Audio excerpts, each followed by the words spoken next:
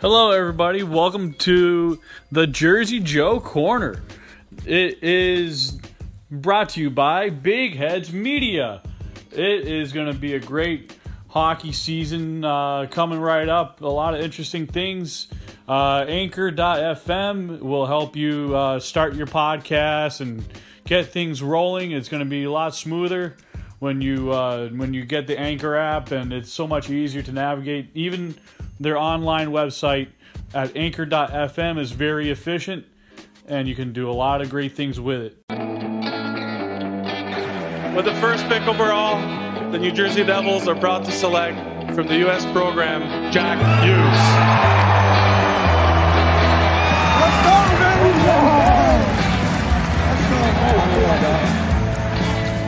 Plays it across, Vatanen drives, score! Sammy Vatanen let it rip. It's a power play goal, and the Devils have opened it up. Oh, my.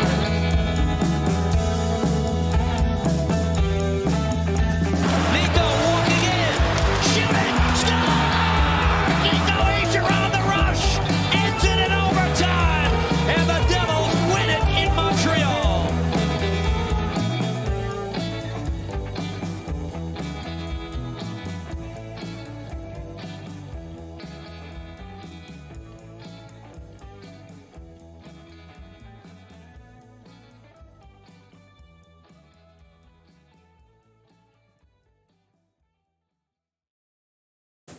Hey, Jersey Joe and Jim. This is Bill in Massachusetts. I'm a Bruins fan, but I can't help but listen to your great podcast about hockey, teaching me more than I even knew there was to learn about hockey. So we'll see you on the ice. Keep up the great work. I dig it. Bye. Hello, everybody. This is your host, Jersey Joe, and this is going to be a solo episode. Jim Berringer is off today and tomorrow because he has to do his high school hockey referee games, here in the state of New Jersey. So for here on out, when I'm off on Fridays and Saturdays, I'll be doing solo episodes for here on out until further notice. If once the season ends for Jim's refereeing season. So anyways, in this solo episode, we're going to touch up on a lot of the flaws in the Devil system, but I also want to thank a listener, Rob McDonough from the state of Massachusetts, my home state. He said he learned a lot from listening to Jim and I talk about many different details about how to improve a team and what happens when a team is flawed and the coaching is flawed. Well, I'm going to reiterate on a lot of things. I'm going to try and keep it under an hour, but maybe half hour at minimal. There's going to be a lot I'm going to bring up. And so without further ado, I want to talk stats. I want to talk possible trade ideas, stuff like that, because things are looking rather bleak right now. The Devils are about 8 points out of a playoff spot. They're last place in the East in the Metropolitan, and it doesn't sound so good, but still the rival Rangers aren't doing that well either. But without further ado, I mean, Taylor Hall is in a contract year. He's in that make or break type season. I really don't put too much stock into the plus minus, but he's a -5. But also in 15 games, he has 15 points. But the one thing that you should be worried about if you're an NHL GM for a guy who's 28 going on 29 in a contract year is, has Taylor Hall hit his prime? I mean, he had a Hart Trophy season. Arguably, that year could have gone to Nathan MacKinnon of the Colorado Avalanche.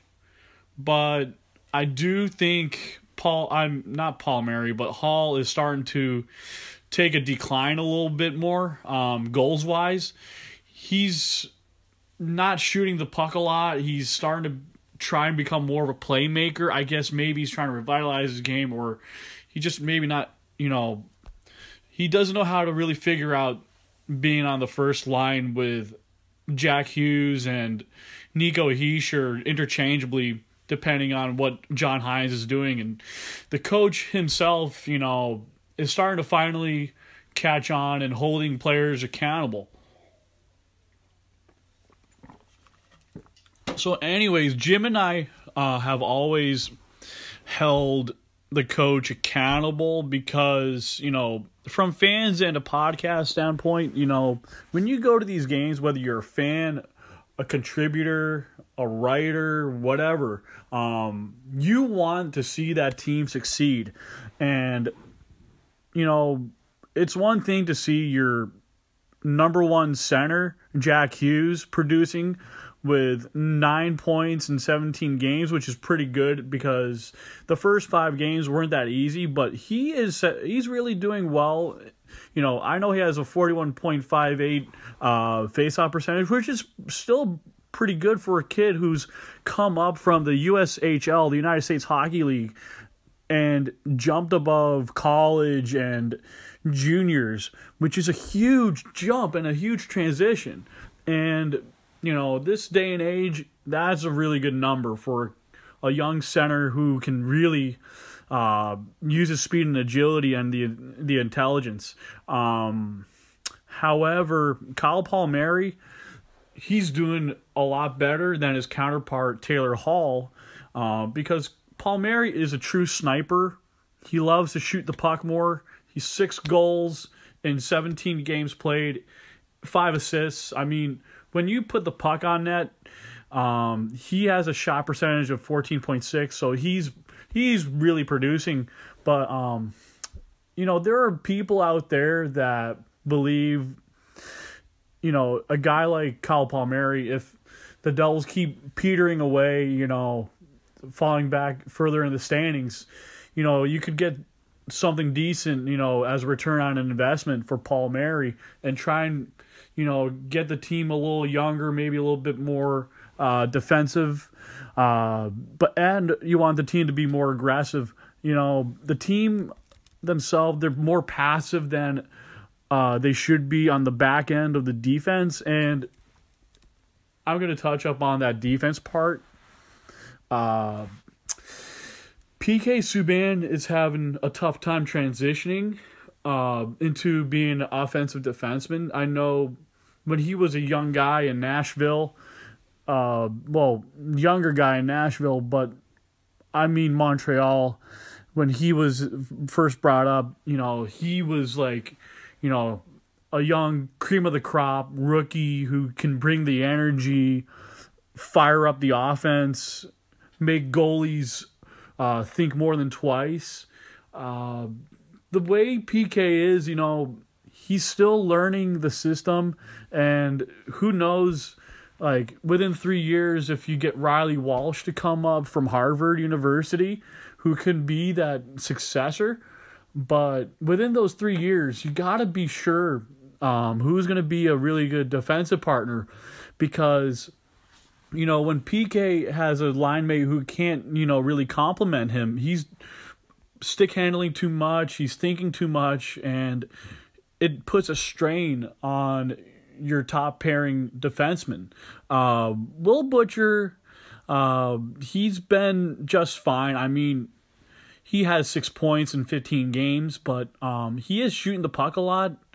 But there are times where, a guy like him will sometimes mismanage or misread a play and not send the puck up into the high danger area on a pass or a shot. And sometimes you take too long and the other team is going to make a turnover and, you're off to the races. It's really hard to put that big rocket, for your speed game and get back into position, because players nowadays are a lot faster. I mean, you play a team like the Pittsburgh Penguins, they have speed, they have skill, and they know what to do with the puck. And, if you play guys like Jesper Bratt, who plays the wing very well, I mean, he only has 6 points in 14 games, but if you play him more time on the ice, he can not only play really good on offense, get to 10 points, 15 points already within like the next 5 to 6 games. You're possibly looking at maybe a couple of wins if you can play better defense and have him, play a two-way game and learn from Patrick Elias when Elias comes back, because Elias is he's a special assistant coach. He comes back from Czech Republic to help teach the players how to recorrect their game and what they're doing wrong.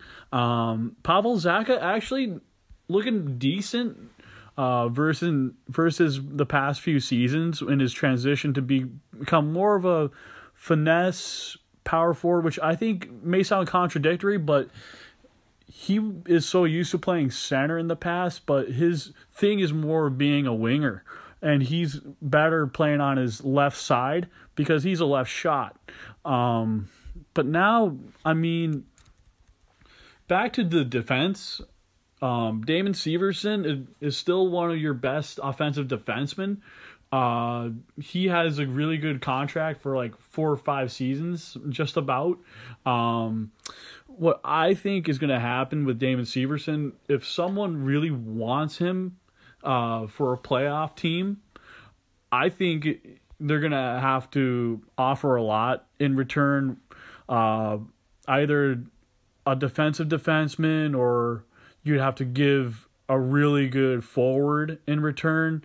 And, I don't see Miles Wood, a big, speedy, gritty winger, on the team for much longer. I mean, he has a few years left on his contract, but he is a guy who can play a West Coast style hockey game, because in the West, it seems every other team, whether it's Calgary or Edmonton or San Jose, St. Louis, they play this physical speed type game, rough and tumble, that would be very complimentary to that league in that conference. And, there's going to be a time where the Devils have to recoup second and third round picks. And speaking of recouping, Taylor Hall is definitely that player that will get you a first, a couple seconds maybe, and maybe an early third rounder guy, all in that one package. But my biggest suggestion would be getting an elite defenseman who can shut down players, a guy that will be injected into the lineup, a guy that can play those top pairing minutes, shut down teams. And you want to play, the old Scott Stevens style hockey, but I don't mean headhunting. I mean going for the shoulder, hip checking, clean style hockey. Because when you're not holding other teams accountable in your end or in the neutral zone, etc., other teams are going to gain ground. They're going to get space and time, and they're going to use it. They're going to cash in. And just remember, like, when you looked at the game versus Winnipeg or Buffalo in the first couple days of the season, those are the kind of games that you want to shut down. And there's been too much of the letdowns on home ice, and it seems like, Captain Andy Green, he doesn't, he's not a very vocal guy.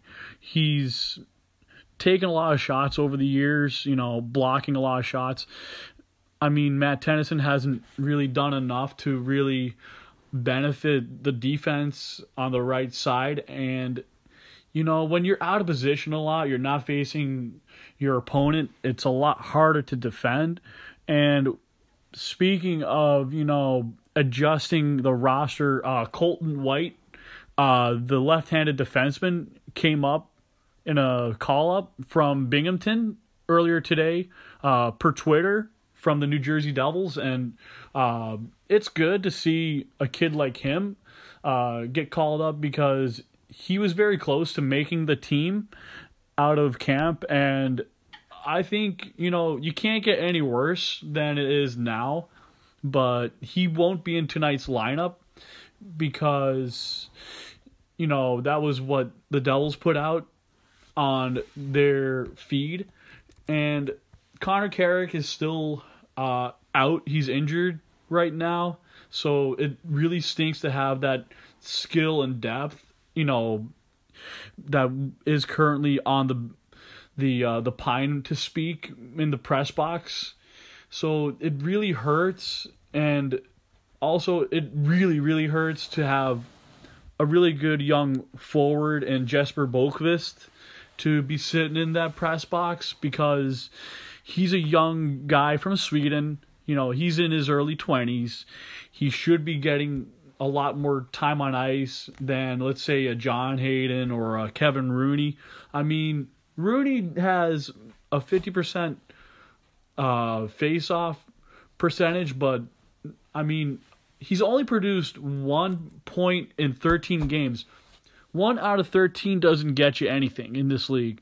Jesper Boqvist, however, I believe needs to take over that spot, and he should be playing at least third-line minutes, and Nikita Gusev, to me, needs to be playing every other night because when you trade for a guy and your coach is benching this type of sniper who's starting to make a comeback, being better defensively, he has 4 goals, 2 assists. He can play with Jack Hughes. He can play with just about anybody on the second, third line. But Blake Coleman's still a really decent winger, and he plays a two-way game, but he needs to refine his play a little bit more, be a little bit more responsible in his own end. Not to take too many dumb penalties is hard to do when every one of your line mates just don't take up enough time and space, and it really is an occurring theme. Speaking of occurring themes, it gets very redundant when you have, let's say, a Coach Hines who doesn't enough to adjust the roster properly to get the right players in to be productive. And when you have that same corrupt system, it doesn't get you anywhere. It's kind of like Happy Gilmore in the movie, his ex-girlfriend to-be said, Happy, you're going nowhere, and there's a problem. You're not any good. And there needs to be a time where things, change for the better, because things can only get better from here on out. And I do believe Ray Shero will make an amendment in the middle of the season or after the season, but because of the whole Taylor Hall debacle, it's only going to get, more thinner on the ice. I mean, literally and figuratively, because, with social media nowadays, it's picking up steam, and season ticket holders aren't happy. And I know it's hard for me to even digest it sometimes. It gets old, toxic, and, if Jim was on here right now, we would probably be agreeing or happily disagreeing on certain things and different policies that aren't being implemented in a certain fashion. I do believe Tommy Fitzgerald is relaying ideas to Ray Shero about what's going on the bench. And when your coaches aren't giving enough structure,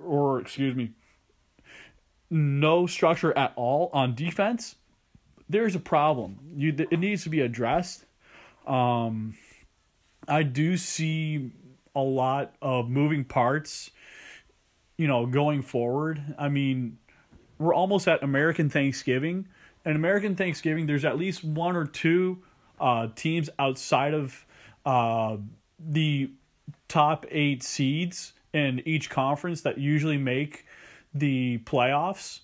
like for instance, St. Louis was an exception because after Thanksgiving in the USA, all the way in February, they were starting to come from very worst to win a Stanley Cup. I mean, they were riding a hot goaltender named Jordan Binnington.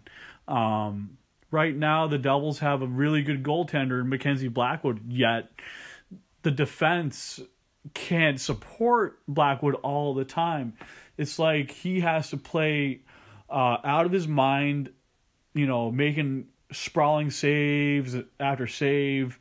You know, after a while, your number one goaltender is going to get tired. And when that player gets tired, you know, it becomes a lot easier to slice like butter. And opponents will be able to dissect that goaltender. Not only that, but your defense. But like I say, you know, this is a team effort, but going forward, there has to be some give and go.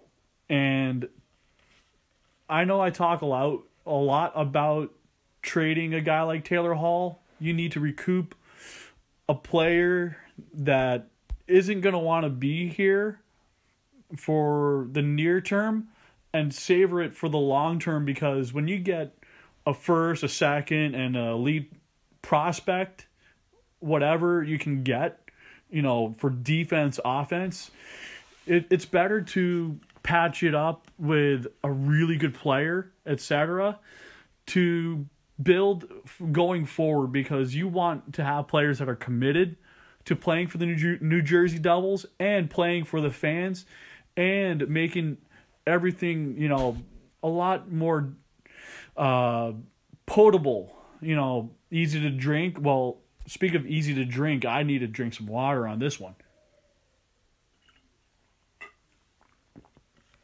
But I talk about what's going on inside the team is also, you know, what's going on in the locker room. I mean, there's a lot to talk about, because what if, you know, remember Matt Duchene in Colorado? Some people were saying, you know, is he a locker room cancer? You know, but he did say he wanted out right away. At least he made it known publicly. But to me, when I hear Taylor Hall say certain things after a game or whatever, it really, you know, makes me worry, you know, not just as a fan, but as an individual who, reports these things on this podcast. And it's hard to be positive when someone has a monologue that is not very positive. And I wish I could be Mr. Positive right now, but the team is below NHL 500 right now, and that's nothing to drink a beer to. It's more like, you know, you need to drink a seltzer to. But I want to, you know, think about, you know, what the Devils can do going forward. I mean, tonight is Military Appreciation Night, you know, supporting the troops and whatnot. You know, the Devils are doing a promotion today. You know, if you're at the game, you know, you can obviously, you know, post your photos to Instagram about that. I do think it's a good cause, but at the same time, I believe the players need to focus on playing without a guy like Sami Vatanen because of an upper body injury. And because I'm reading NHL.com/Devils, it says lineup updates. It says Hines noted that Sami Vatanen will remain out with an upper body injury, which is what I stated. He was placed on injury reserve, retroactive to the team's game on November 8th in Edmonton. Kevin Rooney is also out due to injury, meaning Jesper Boqvist is in. Woohoo! It's great to see change, you know. Defenseman Colton White was recalled from AHL Binghamton, but won't play tonight, which I talked about. So, as of now, for the lineup itself, Hines said he hasn't set the lines just yet. Also, another thing is Sidney Crosby is out. The Penguins have injury troubles of their own with defenseman Chris Letang and captain Sidney Crosby both out. Crosby is out at least for the next 6 weeks with a core muscle injury. So what Hines had to say with those two guys in the lineup, they're dynamic players. You realize with those guys out, but the one thing you have respect for is the play is for they play the same game regardless of who is in the lineup. They're deep. They're one of the teams that's proven that if they have someone out of the lineup, they share those minutes around. It doesn't change our preparation aside from power play tendencies and face-off indices. And also, Devil Center, Travis Zajac agreed with his coach on those quotes. And it goes from here that Zajac also said, adding to it, they compete, they work hard, they still have Gino, known as Evgeny Malkin, who can make plays, and other guys who are dangerous. I agree with that. It's got to be about our game more than anything. He also said at the end of the day, if we play well, we're winning games. End quote. So when you're going up against a team traditionally that is deeper, more skilled, more athletic, well coached, it reminds me about the art of war and Sun Tzu's teachings. It's not always the most skilled, but it's also the most witty of teams that are well coached. And when you're able to outsmart your opponents, you can deceive them, you can do all sorts of maneuvers. In the NHL,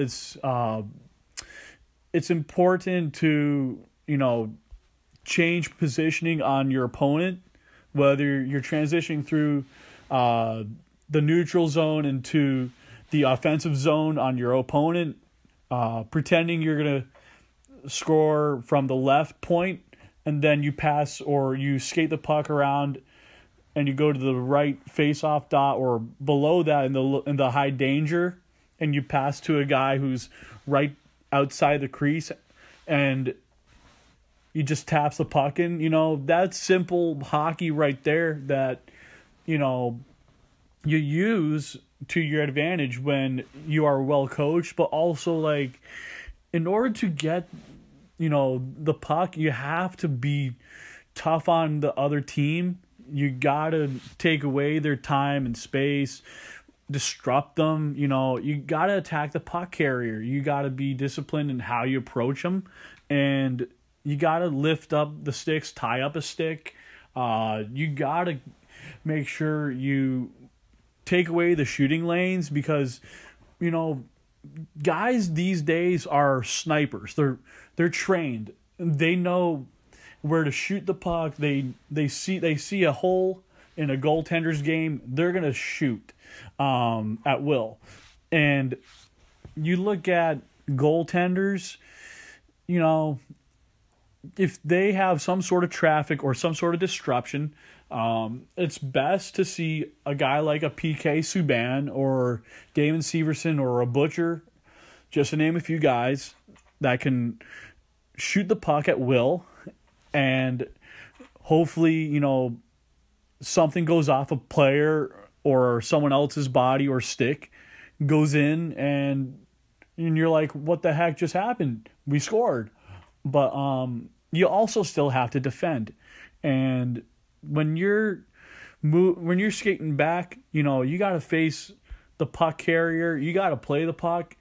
You can't, second guess. You got to be exact. And this is what is not being implemented properly. We've seen so many different things throughout this season on this podcast.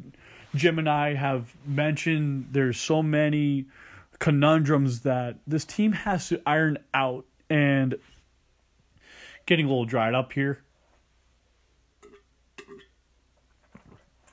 When the team is getting a little tired in their own zone, it's hard to get a guy out and change the whole line, because you don't want to give an extra advantage to the other team that's in your own zone.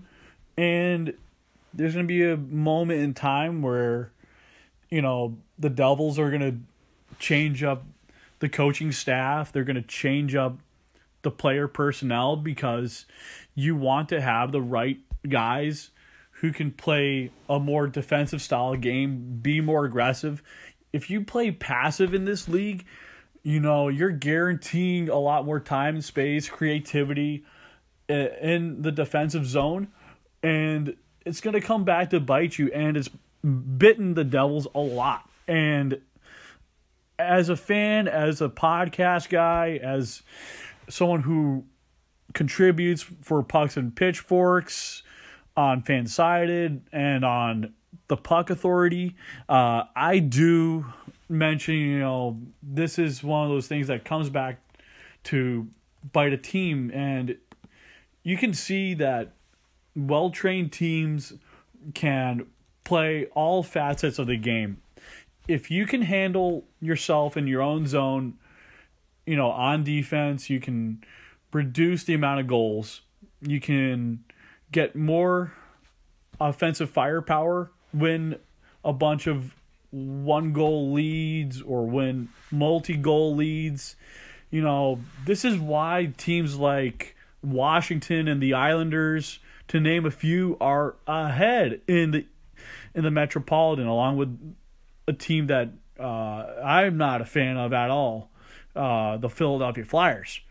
So it's really tough. I mean, you look at Washington's goals forced versus goals allowed.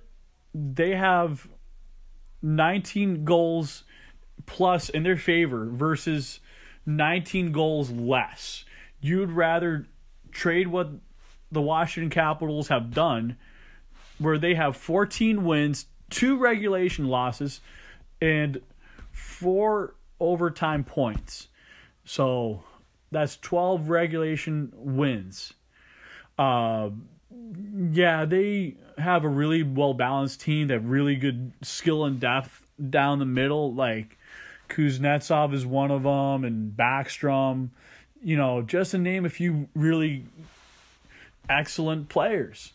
And in this league, having centers that can play not just offense but also defense is key. And when you have skilled wingers, you have everyone clicking on defense, and that allows your goaltenders to, recoup. And if they give up a goal, it's like nothing ever happened. I wish we had, that kind of system, but, with the way things are going on the staff right now, it just doesn't look like it's possible. Another good team is Montreal. Montreal has a goals forced of 64 to 56. That's +8. And Montreal has a really good balance of 6 wins, 3 losses at home, and they're 4-2-3 away from home. It's one of the reasons why that they're pretty close to the standings with Boston. They're only 3 points out of first in the Atlantic. But, it's a lot harder looking in, because the Devils are, they have 44 points, and you have, no, not 44 points. You have 4 regulation wins. That's really hard. That's not good going forward. 14 points and Rangers have 18. I mean, the wild card is not looking good for either team. And at this point, it looks like Devils, Senators, Red Wings, even the Blue Jackets look like they will be sellers before February. So there's not much to add here, but by November 18th, we'll have Manscaped for our sponsor. For our listeners, international and abroad, you can send us your voice messages and send Jim and I some ideas. And thank you for listening. Let's go Devils. Hello, Devils fans and podcast listeners of the Jersey Joe Corner. If you want to sponsor the Jersey Joe Corner, you can support me and the podcast on the Jersey Joe Corner Patreon page, or you can support me here on Anchor, or you can go to the Jersey Joe Corner teespring.com website. And currently, through the 27th of September, 9/27/2019 is when 25% off of Jersey Joe Corner applicable merchandise through that time. So if you want to do that, you're more than welcome to join in and see me for details. Thank you. Let's go Devils.